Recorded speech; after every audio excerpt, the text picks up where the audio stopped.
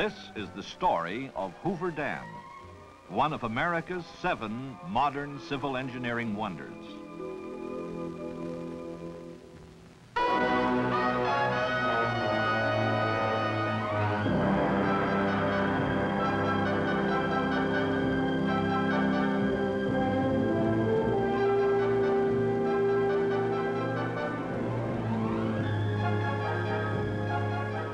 Build a dam in the wilderness and the world will beat a path to it.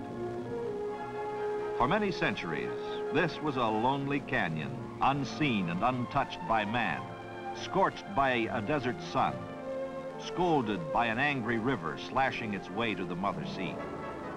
Now it lies peaceful and silent, except for the gentle hum of a hydroelectric power plant, the bubbling up of water as it leaves mighty turbines, the cheerful sounds of America and the world on the move to see this pioneer multi-purpose reclamation project man built in Black Canyon.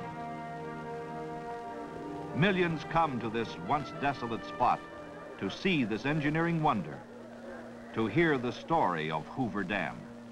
Ladies and gentlemen, we're now standing on the powerhouse ramp 560 feet below the top of the dam. This is Black Canyon, where Nevada and Arizona meet, where the Colorado River once flowed uncontrolled.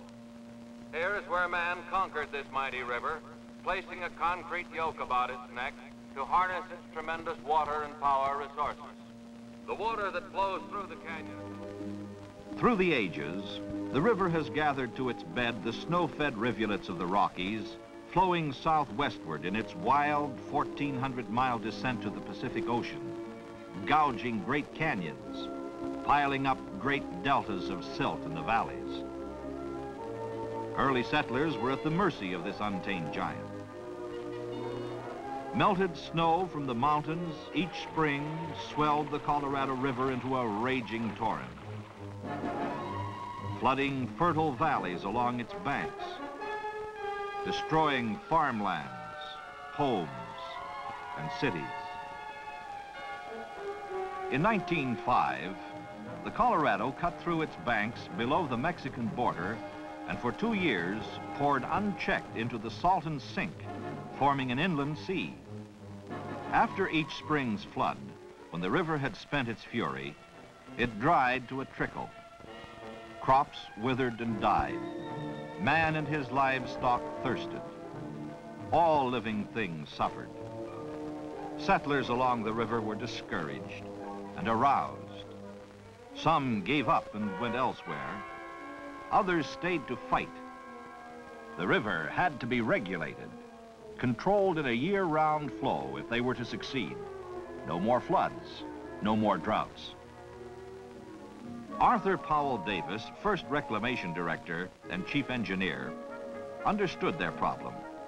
For years, he had traveled up and down the river, surveying, studying.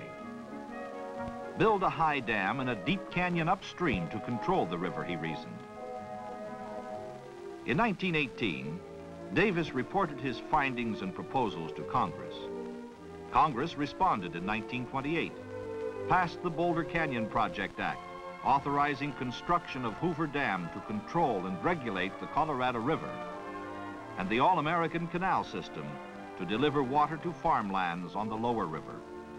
In 1930, President Herbert Hoover, for whom the dam is named, signed the appropriation bill to begin construction.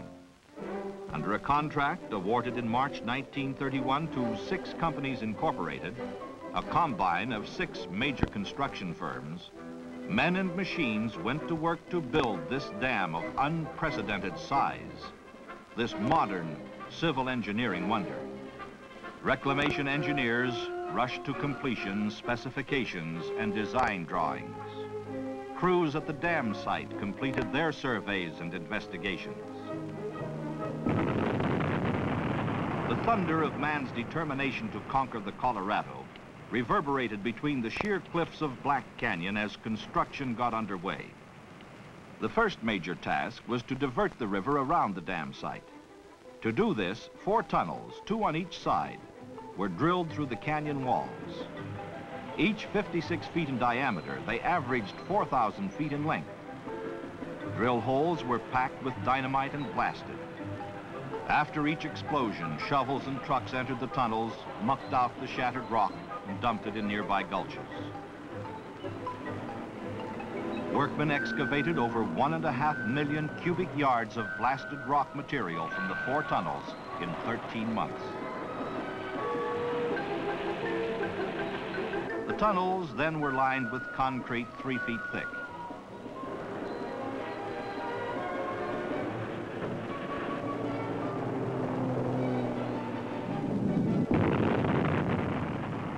Explosions rocked the canyon almost daily for 2 years before actual placing of concrete in the dam began.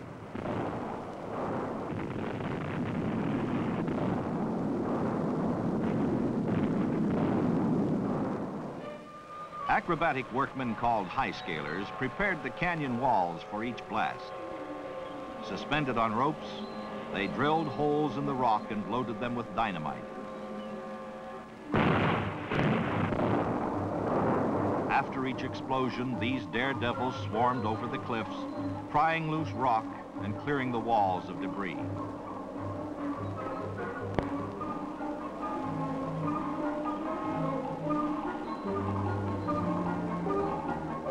In November 1932, the Colorado River was diverted.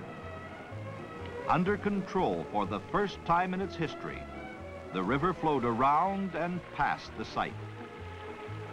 Men and trucks dumped an earth and rock embankment across the canyon below the tunnel openings, forcing the river from its age-old bed through the huge diversion tubes.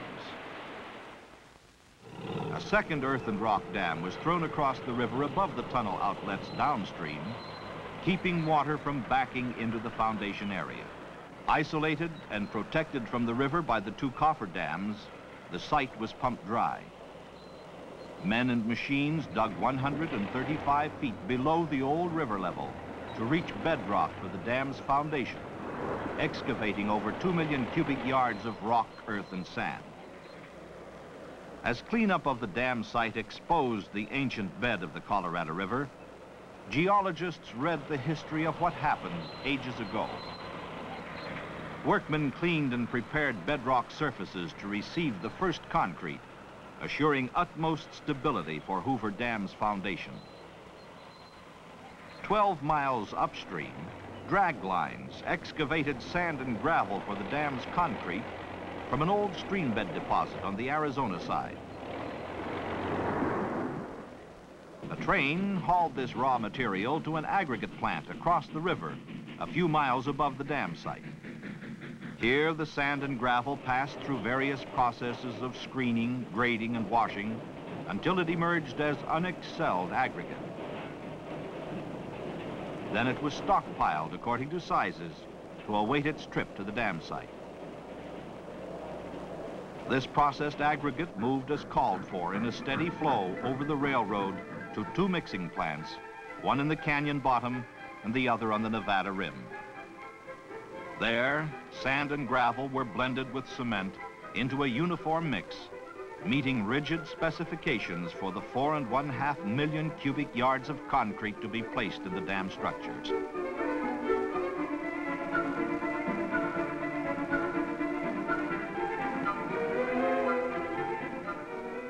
From the mixing plants, concrete was dispatched to all points of construction. 9 anchored aerial cableways spanning the canyon from rim to rim lowered the concrete into the forms and handled other supplies and equipment as well. As the first bucket of concrete settled into its foundation on June 6, 1933, Hoover Dam began its rise from the depths of Black Canyon. As cableways dumped load after load of concrete into the forms, the dam soon reached its full 660-foot thickness at its base. Poured in 5-foot layers of concrete, the structure's keyed or interlocking columns climbed skyward as crews set new records daily. Bucketful after bucketful ran the continuous cycle, mixing plant to canyon rim, out into midair over the gorge, and down into the forms, dumping its load of 16 tons.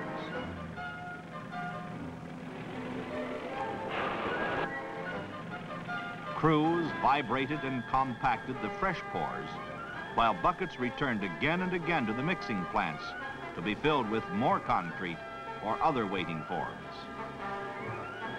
Crews worked under all conditions, all seasons of the year without cessation, rain or shine, day and night. By June 1934, 1 year after the first pour, 2/3 of the dam's concrete had been placed in the forms. Hoover Dam had risen to an impressive height, already taking its place as one of the world's wonders. As Hoover Dam climbed between its abutments, related structures also took form. At the toe of the dam, the U-shaped power plant to house generating equipment, control and maintenance facilities was built in twin wings, one along each side of the canyon walls. Intake towers, 2 on each side, for the power plant's penstock system, climbed as a maze of reinforcing steel and concrete. Perched on shelves hewn in the canyon walls, these graceful columns rose 403 feet, well above the dam's crest and the canyon rims. 2 giant spillways were set against the canyon walls on each side of the reservoir just above the dam. These high-level controls, each capable of bypassing 200,000 cubic feet of water per second, assure that no water will ever overtop the dam. Water flowing into the basins plunges downward through the spillway tunnels to enter the river below the dam. 100-foot-long drum gates on the spillway's crests rise during flood stage to give the reservoir an additional 16 feet of storage. Hoover Dam's penstock system called for pipes of unprecedented size, ranging from 8 1/2 to 30 feet in diameter and 5/8 to 2 3/4 inches in thickness. As it was not possible to ship units of this size across country, steel plate was brought from eastern rolling mills. A steel fabrication plant, erected especially for this job near the dam site, rolled and assembled the nearly 3 miles of pipe installed in the canyon wall tunnels. As in all unprecedented phases of Hoover Dam's construction, fabrication of the pipe sections required special machinery and equipment. Edges of the dimension plates were shaped on a planing machine to assure precision and accuracy of later steps in their manufacture. Then they were bent on a giant press and rolled into circular form. One such plate equaled 1/3 the complete circumference of a finished pipe. 3 of the largest curved plates welded together formed a ring 30 feet in diameter and 11 feet long. 2 of these rings joined made up a section weighing 150 to 184 tons. A vertical lathe machined the edges so the sections would fit precisely when joined into continuous penstocks inside the canyon walls. A train passing through one of the 30-foot sections reveals their comparative size. When the intake towers and their connected tunnels were ready to receive the penstocks, a specially designed trailer hauled the sections one at a time down the highway from the plant to the dam site. At the canyon rim, a 150-ton cableway relieved the trailer of its tremendous burdens, swung the pipe sections out over the gorge, and lowered them under absolute control.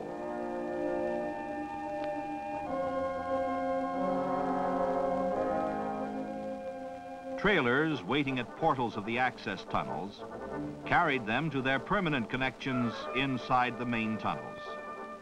The pipe sections were hoisted into location with cables and joined end-to-end pressure pins to form continuous conduits between the intake towers, turbines, and outlet valves. While this and other work on appurtenant features was going on, a continuous stream of concrete had been pouring into the dam forms. The structure neared its full height of 726 feet, far above the crest of any other dam yet built by man. On May 29, 1935, 2 years after they had begun pouring, crews placed the last concrete in Hoover Dam. a total of 3¼ million cubic yards. This modern civil engineering wonder stood completed 2½ years ahead of schedule.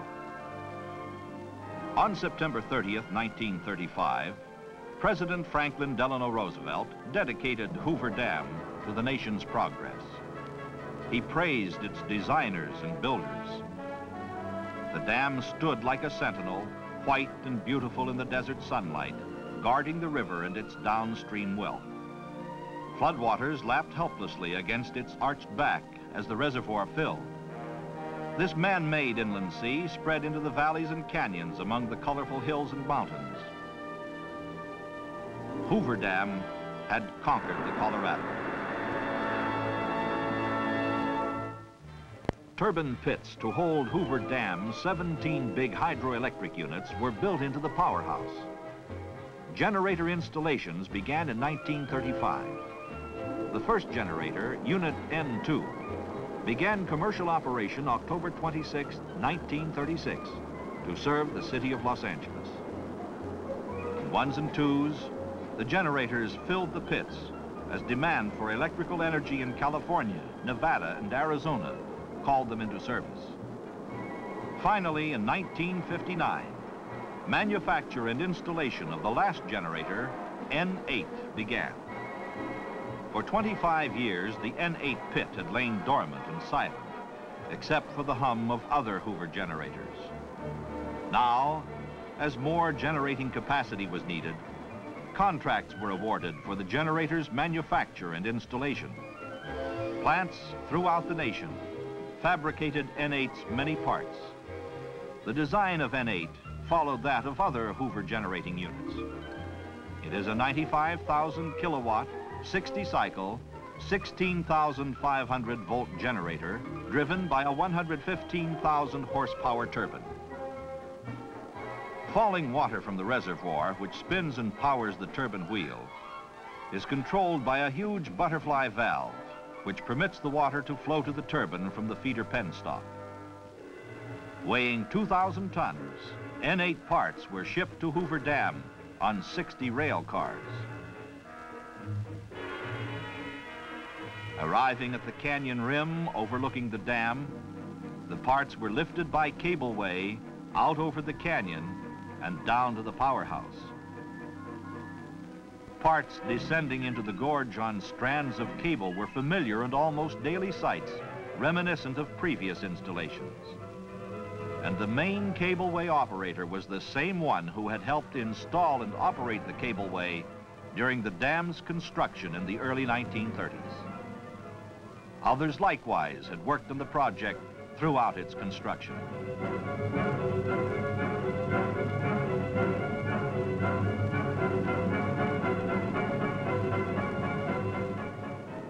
Inside the Nevada wing of the powerhouse, technicians assembled and installed the mass of electrical cargo.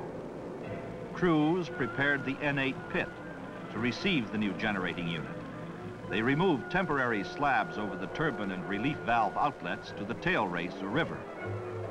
Liners assembled in these openings were set in concrete. The turbine's scroll case sections were lowered into the pit. The sections were leveled, bolted together, and aligned. The completed scroll case was then anchored in concrete. Later, the turbine's water wheel, attached to the bottom end of the shaft, was installed inside the case. The butterfly valve was assembled on the generator floor and later connected between the feeder penstock and the turbine's scroll case. Meanwhile, the generator's two main parts, the rotor and stator, took form. Steel lamination plates were stacked around the rotor and stator frames. Coils were locked into place and electrical connections were made. The powerhouse's overhead cranes lifted the completed 254-ton stator from its erection bay and carried it gently to its foundation over the turbine pit, where it was lowered and bolted into place. The 466-ton rotor was moved from its erection bay and lowered inside the stator. The rotor was then joined to the turbine water wheel by a 38-inch diameter shaft, 63 feet long. Guide and thrust bearings and other parts were added to complete the assembly.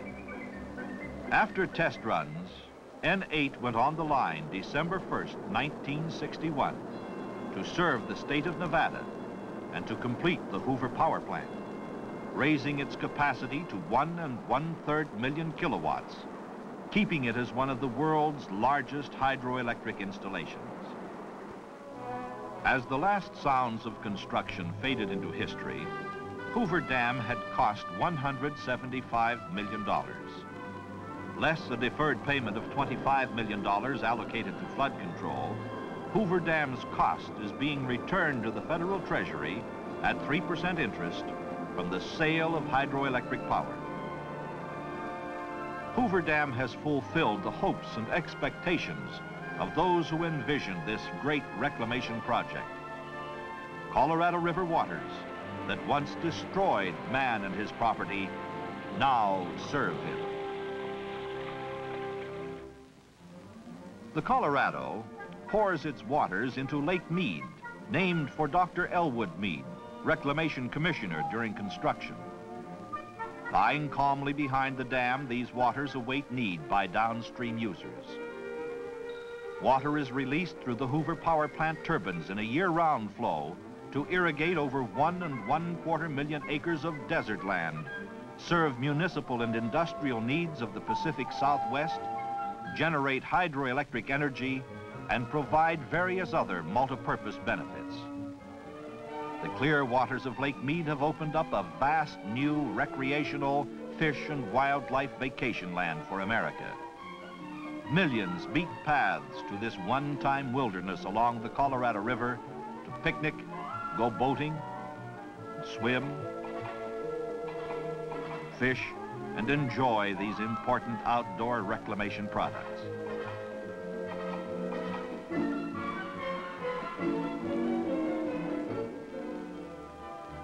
Hoover Dam and its power plant work around the clock to serve water and power needs of the Pacific Southwest. Water from Lake Mead, passing into the intake towers, falls over 500 feet through the penstocks to spin the giant turbine wheels and then discharge to the river. This action is repeated at downstream reclamation dams. Transformers step up Hoover Dam voltage as it comes from the generators. Lines carry this power up over the powerhouse roof to the switchyard. From there, it is transmitted over lines across the desert.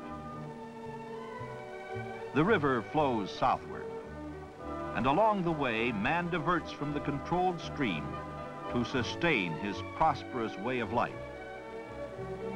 67 miles downstream, Davis Dam re-regulates the Colorado's flow, releasing water through its power plant turbines to irrigators in this country and Mexico. Davis Dam generators interconnect with those at Hoover Dam upstream and those at Parker Dam downstream. This energy goes out over transmission lines of the Parker-Davis project to farms, homes, and factories. Much of this Colorado River energy pumps the farmers' irrigation and drainage water. Parker Dam, 155 miles downstream from Hoover Dam, was built with funds advanced by the Metropolitan Water District of Southern California. Parker Dam provides a forebay for the district's Colorado River Aqueduct, another one of America's 7 modern civil engineering wonders. Electrical energy from Parker and Hoover power plants pumps water along the aqueduct. This waterway delivers municipal and industrial supplies to the Los Angeles and San Diego coastal areas. Parker Dam also controls floods. Below Parker Dam, Headgate Rock Dam diverts water to Colorado River Indian Reservation lands in Arizona. And farther downstream, the Palo Verde Diversion Dam sends water to the Palo Verde Irrigation District, oldest irrigation development on the Colorado River. At Imperial Dam and Desilting Works, 300 miles downstream from Hoover Dam, Colorado River water enters river-sized canals to irrigate farmlands in California and Arizona. The All-American Canal System carries part of the Colorado's flow westward to the Yuma, Imperial, and Coachella valleys. When water reaches its farthest point on this canal system, it has traveled nearly 500 miles after leaving Hoover Dam and has required 10 days to make the trip. The Gila Gravity Main Canal takes water from Imperial Dam south and east to valley and mesa lands of the Gila and Yuma auxiliary projects. Mexico's share of Colorado River water to irrigate lands below the border passes Imperial Dam, and most of it is diverted at Morelos Dam into the Alamo Canal. The non-surplus food, fiber, and forage crops grown on lands nourished by water from Hoover Dam find ready markets throughout the nation. While snow-covered lands lie idle, winter fruits and vegetables grown in the warm Southwest with Colorado River water are shipped to dinner tables across the nation. In return, these irrigated areas buy farm machinery and other products from the manufacturing centers. This exchange of goods between West and East, North and South, has helped develop America's free enterprise prosperity.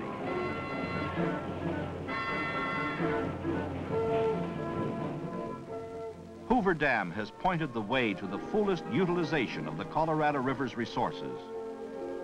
Man is adding other mighty reclamation projects to the stairway of dams on the Colorado River. In northern Arizona, Glen Canyon Dam has joined Hoover Dam in conquering and regulating the Colorado. Potential sites in other canyons on the Colorado River await the day when they, too, will cradle mighty multi-purpose dams. These developments will write new chapters in the story of Hoover Dam, truly a modern civil engineering wonder.